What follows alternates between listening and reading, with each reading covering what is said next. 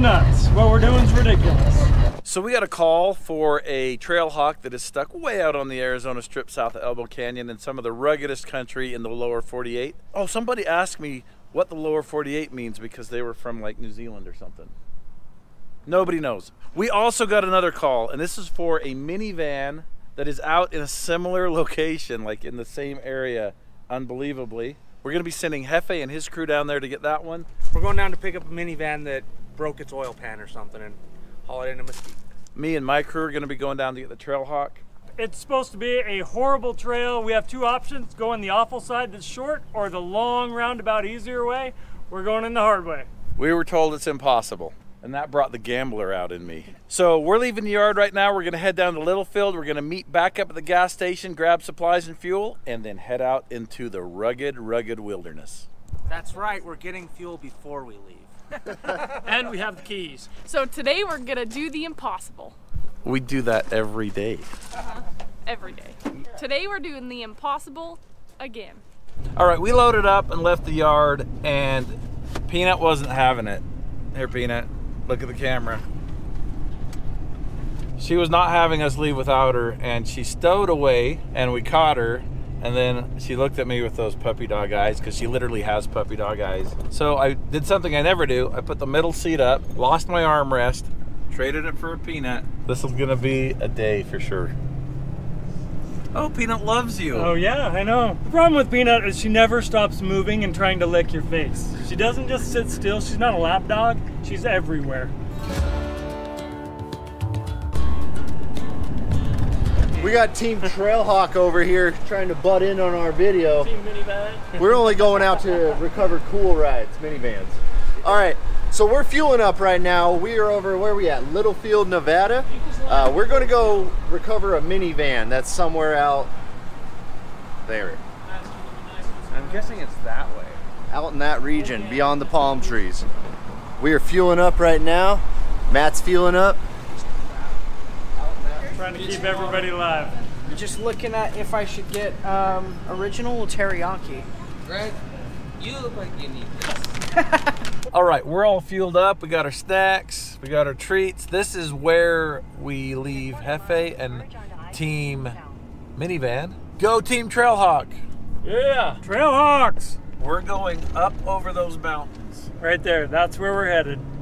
Bye, Team Minivan. We definitely have the cooler team name. Oh, by far, minivan. We have a mascot too. This is our Trailhawk. So we just parted ways. Matt got off the previous exit, but we're heading down another 20 miles. We're gonna go through Bunkerville and hopefully avoid a bunch of dirt road, because all of our tires are at like 60 PSI. It'll be miserable driving down a dirt road for very long distance. We don't want to change them because we're going to jump back on the highway and we don't have an air pump with us. Probably a mistake, but we do have spares. This is also going to be a really good test for the trailer that Colby and I repaired, and Tom. So we'll see if it all stays together on this trip. Good luck, Matt. Okay, we got a couple of mountains in front of us here. So we're gonna go around this first one, in between that next one, and wind up in between this third one. I've never been here, but I've heard that this road is impassable and impossible. He came in from the top side, so we're cutting about 65 miles out of this trip. So if we find a good place to turn the trailer around anywhere in the next mile or two, we'll pull off the road and unload and go about our business. What do you think of this place? Getting excited. Are you ready to get out? Who's gonna launch? Starting to do a little math in my head to figure out how we're gonna get all the people in the truck, plus Peanut. How's that going? I'm kind of ignoring it. 2 seats, 4 people, 1 dog. Beautiful weather though. We find ourselves in this situation a lot where I'm unfamiliar with the area. I've never been on this road. I've never been up that canyon. We know that we've had some really bad weather, like a lot of rain and roads are washed out. The customer says how terrible it is, like it's impassable. And they may be right, but we just don't know till we get up there. So we're gonna find out in the next few minutes if this road is impossibly impassable or if it's not really that bad. You're seeing some things you haven't seen before. So we have ramps and traction boards, and the reason we have that is because we know this is going to be crazy rough, and the Trailhawk is basically a car with a 2-inch lift.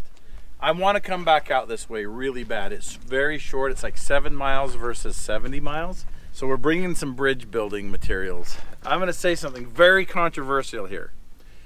If you used traction boards to get yourself out, you were never really stuck in the first place. And I know there's exceptions, but I'm talking about 99.999% of the time. If traction boards got you out, you weren't stuck. Comment below if you disagree with me.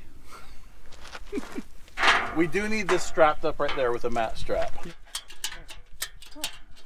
Okay, that is held in there. So we're heading to Arvada Springs, and we're meeting Leroy there, and he has the keys. It's supposedly a little town down here, a little compound of some kind. I have never been out on this part of the Arizona Strip. The Arizona Strip is huge. It's the strip that lies between the Grand Canyon and Utah. That's everything on that area is called the Arizona Strip. But we'll go see if we can get these keys and get this van out. I think this is the last time we're seeing pavement, so it's gonna be a bouncy road. We have about 24 miles to get to Arvada, and this road is bumpy. We're doing about 35 miles an hour, and we're getting bounced all over the place. GPS says we'll be there in an hour and 15 minutes. It's probably right. I just hope we don't blow a tire or something. Primitive road, caution, use at your own risk. These services are not regularly maintained. Off-road, 4-wheel drive recommended, or a minivan. The road just got worse. We're heading up through, it looks like a canyon. We're stuck doing around 10 miles an hour now. I hope Matt's road is a little bit nicer than ours, but I doubt it, because all the roads out here are bad. I really hope we are taking the right way, because it does not look like there's anywhere to turn around. We've still got another 16 miles to go, and this is rough. Are you seeing this? Yeah, it's starting to look like a river, like a dried out riverbed more than it is starting to look like a road. Well, check this out. So Hefe was like, look at this trail.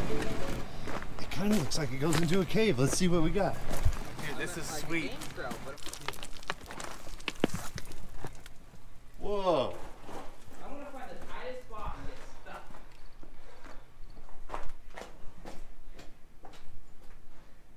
This is a cool little pit stop area. Pit stop. We're just on the trail and we found a cave. Look how steep this is to climb down in here. You can kind of see we had to do some traversing. Be careful, Hefe.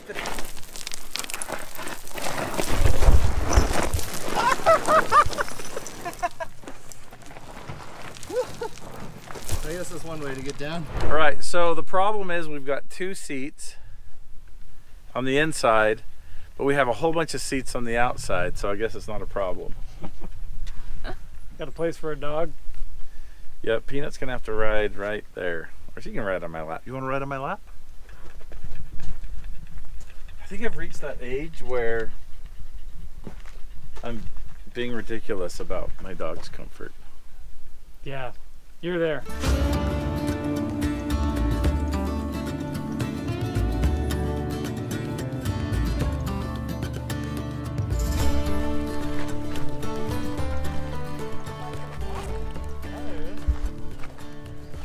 Yeah, this water just appears straight out of the ground.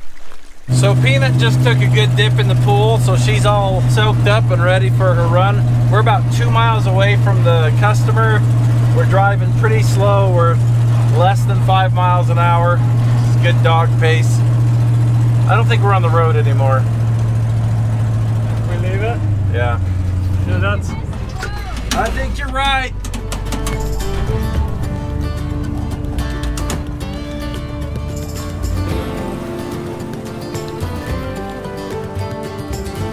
So the road is starting to deteriorate, look a little bit more like the customer said. It's getting rougher, and it probably will from here all the way to his vehicle.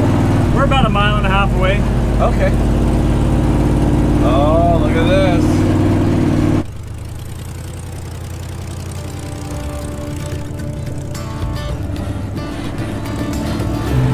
Definitely more primitive. We got a little bit of work to get that out of here. Yeah, it's not going to be real fast going. If they took their minivan up this, I wouldn't even be mad. I'd be impressed. Okay, so we're at a really gnarly spot. This is probably where they broke their oil pan. The truck is bottoming out and I have a 2-inch lift on it, so that'll let you know how tall these rocks are. So Rhett and Jake are gonna guide me up through here. We're gonna see if we can get past it. Hopefully we can get into some better roads.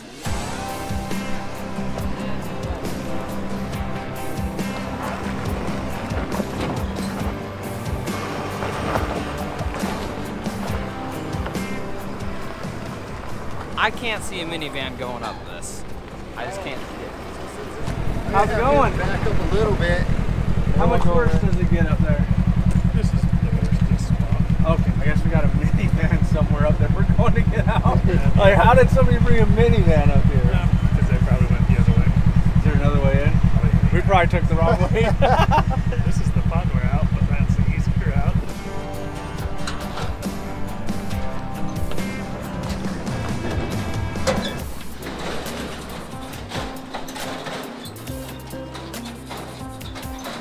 So, before we left the yard, I showed Matt a map of where Google Maps was trying to take us to get out here to this point. I did notice while we were driving that Google Maps was like, faster route found, and changed it halfway down. So we are now not on the right road. There's no way that this was the trail that Matt told us to take. This is a 4-wheel drive trail. So we're just creeping along nice and slow, hoping not to pop a tire or break something. Hefe told me we'd never go rock crawling in his truck. Now we are. Not because we chose to. Thanks, Google. Our job's not going as planned. I wonder how my dad's job is doing. I hope he's doing better than us.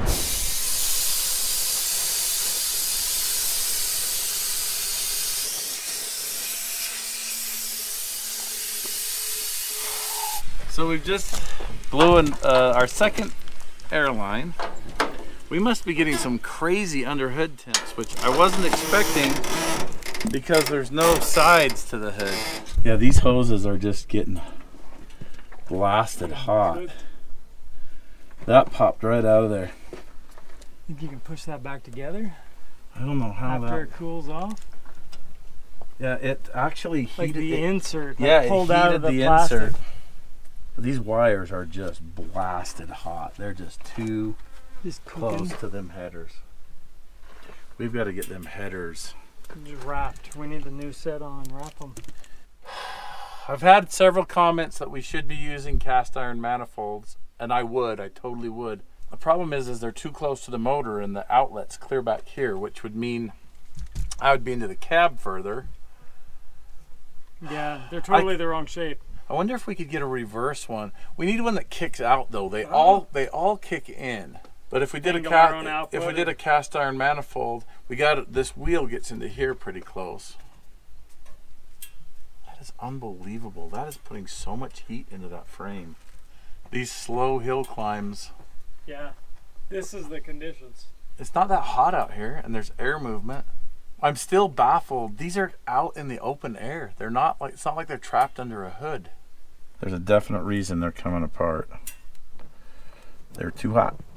So this is what came out of there. It just got hot enough to get soft enough to release that. And now I've just got to push it back in there. Okay.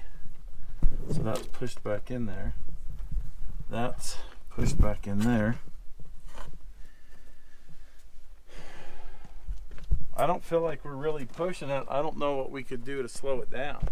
Okay, well, We've got to get to them. When we turn around, it'll all be downhill, and it'll be a lot easier. We're about a mile away. 1.2. Yep. Okay. We're not far. Okay, let's go. There's nothing we can do but go.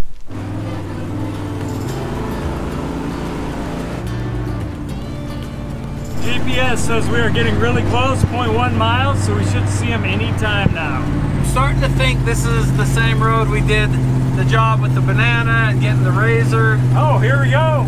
I think this is Elbow Canyon. And here he is.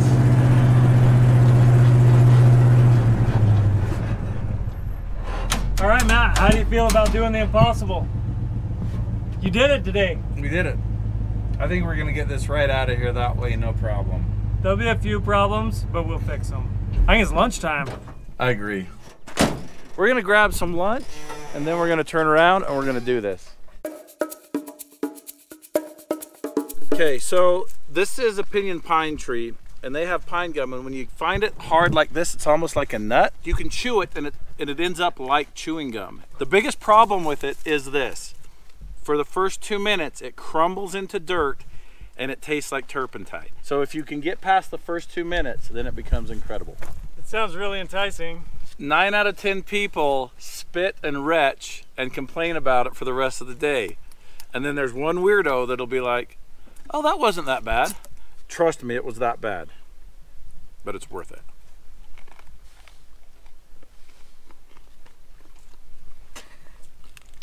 Well, I'm not the 1 out of 10. Tell me what it's like. I want to know the experience. It's awful. Here's another piece. Oh, that's some? Restart my clock. This is bad. It just crumbles to pieces. Yeah, it's like eating a graham cracker that tastes like turpentine. And dirt. Now, if you have a tapeworm, your tapeworm's dead now. Oh, fantastic. It's a dewormer, huh? It is like gum, but it still tastes bad. I never said it tasted good. I was waiting for it to go like spearmint flavor. It's gonna go less like dirt. Why are we eating it? Because it kills tapeworms and pinworms. I didn't have any worms. And hookworms. Well, I didn't know that. Thank you. I can't believe you did it. This is not a Willy Wonka moment with the, the gum that changes for Yeah, winter. I'm gonna turn into a big blueberry. Help! Worst gum ever. This part's awkward because I got to show you something that I've been chewed on in my mouth. Some of you might find this interesting. If this kind of thing bothers you, avert your eyes. There it is. It's gum. Just like gum you would chew. Like if there was some sort of organic homeopathic gum. That's what it's like. Just like gum, but it tastes awful. The worst gum ever. Let me tell you how it ends. It'll be just like this. It'll get slightly stiffer. And then one time you'll bite on it and it will shatter in your mouth. And you're like, you got to spit it all out. And it's like everywhere. It's done at that point. You can't reconstitute it. Can't wait for that.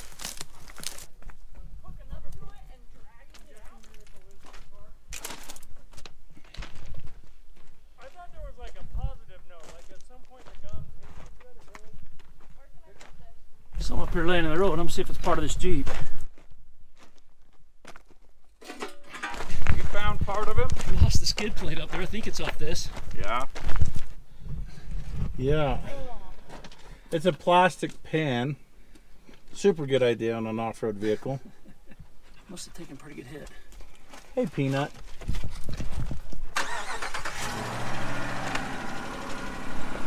Automatic transmissions like this should not be ran without fluid. So the engine shouldn't be running, and you also shouldn't flat tow them. Even if they have fluid, you shouldn't flat tow them. I don't know of any modern transmission, automatic transmission, that has a pump on the output. So it's basically the bearings that are high in the transmission don't get any oil. We've got about 7 miles to get this out of here. The only way to get this out is going to be flat tow it out.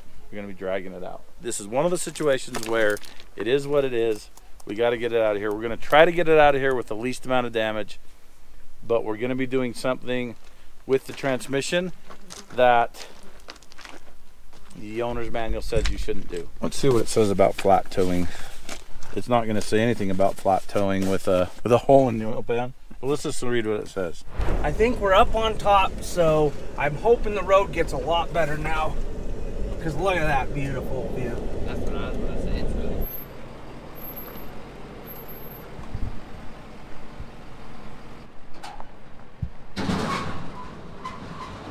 We are definitely testing out how good Colby's and Jake's welds are. I hope they hold out. I do too. I didn't see a ramp laying on the ground when we got done with that. That's a good sign.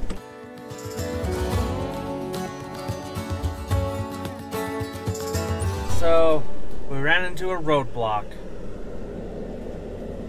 That's a good sign. The cowboys out here know that they were expecting us, so they're watching for us. All right, we're in the right area. This is where they said we're picking up the keys. We got to figure out where this guy is that we're meeting, though. He's somewhere around here. Instead, you came this way. Well, we came in the wrong way. We came in. You didn't from cross that. the line. Oh yeah. Oh, you're kidding. This is a full-service campground. You can rent. There's deluxe cabins up there. Down here below, you'll see that there's 6 basic cabins. You can rent teepees. There's some miners' tents over there that you can rent. The bunkhouse here is part of it. There's a pond. That's probably the striking feature of this place is the pond. ATVers just love it out here. So go to Arvada.com to book a stay out here. All right, this was a pretty cool place. We got the keys, and now we're heading back the way we came, which wouldn't have been the case if we would have headed the right way. And then we're gonna make a slight right. I'm surprised we didn't see the vehicle, but it's like 3 miles away. Should be there in a minute. There's the oil trail. We're getting close, and they are out of oil right here. Right there.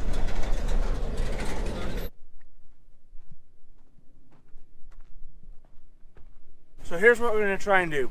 We're going to try and push the minivan backwards up a little bit and then push it onto the trailer. That way we have a little bit of momentum.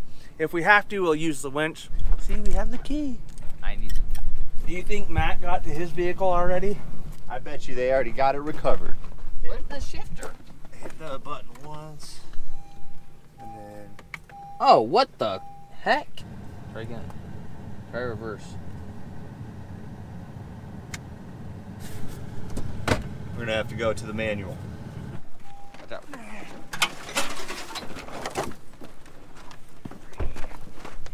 I'm not steering. Who's steering? Jump in.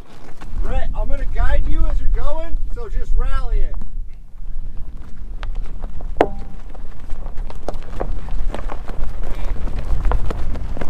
All right, driver, hit the brakes. Brake. Okay, good. Brakes. Nice. All right, we're just hooking up to the A-arm so we can use the winch to pull her up on. We're about out of here. Okay. The repairs that we did to the trailer seem to have worked. Tom's winch job did great.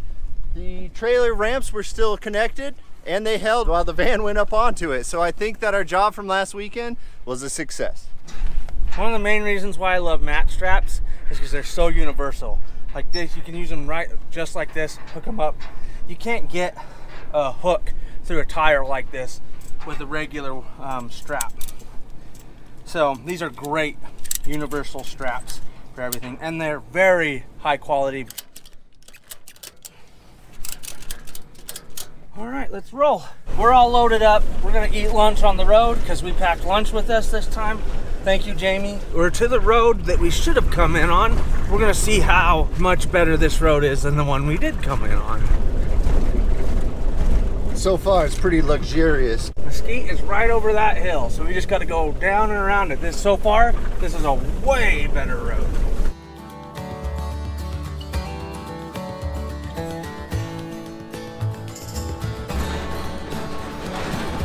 We're on paved road. Now we totally went the wrong way out here. That could have been a really easy commute to go pick this van up, but why do it the easy way? We made it the real fun way. It was.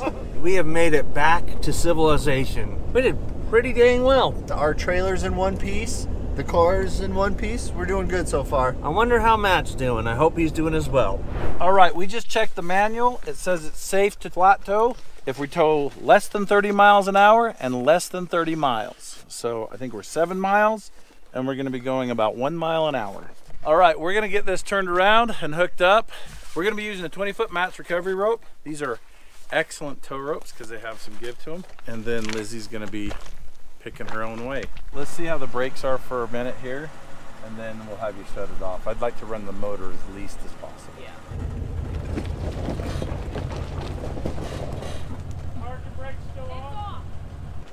It's in neutral and it's blinking, Like it should. It's out of fluid, but you need the parking brake off. It is. It's off.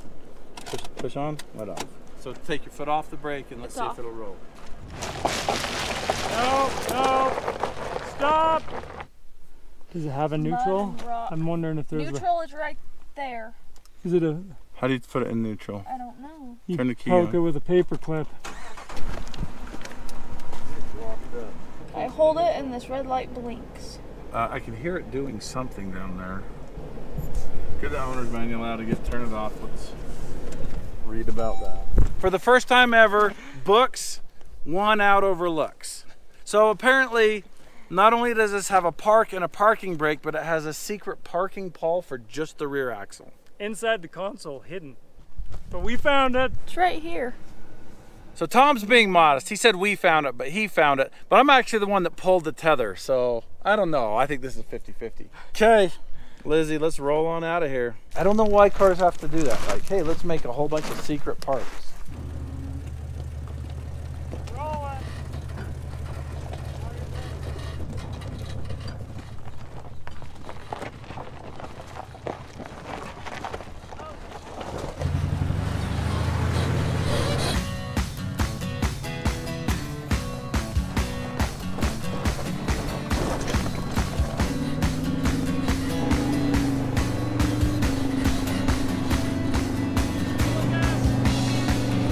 Nuts. What we're doing is ridiculous.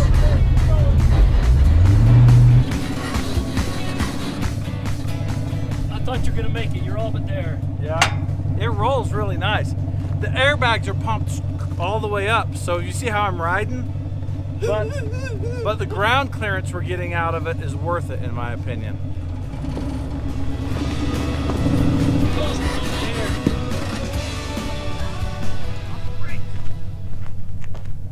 And then when it starts rolling, turn all the way to the left. Left!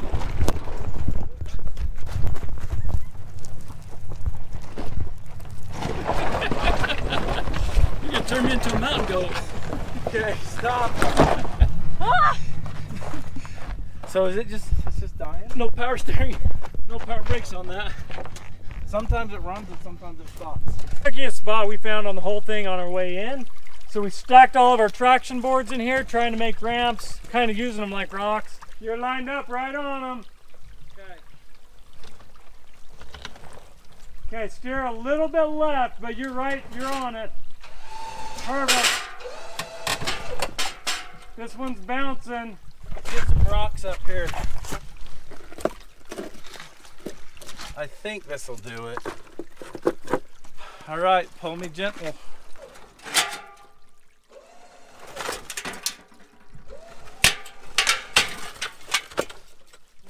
Everything's on.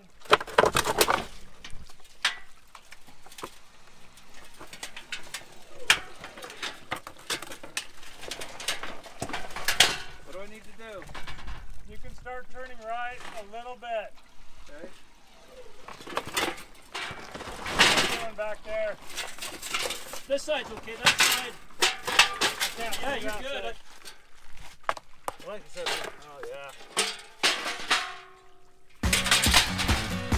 A little bit.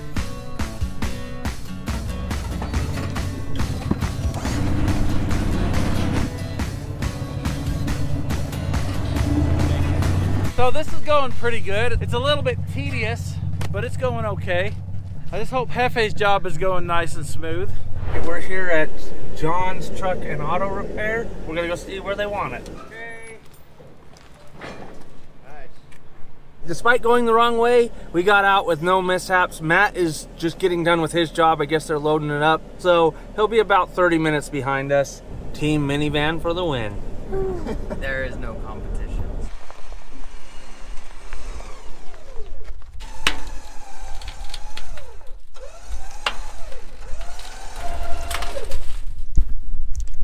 I wonder if there's anything in the truck to put under those. The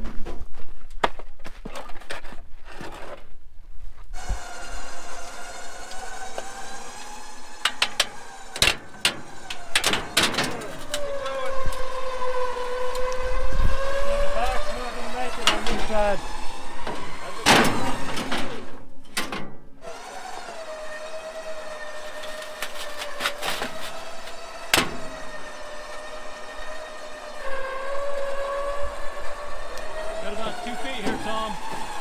All right, phase 1 is complete.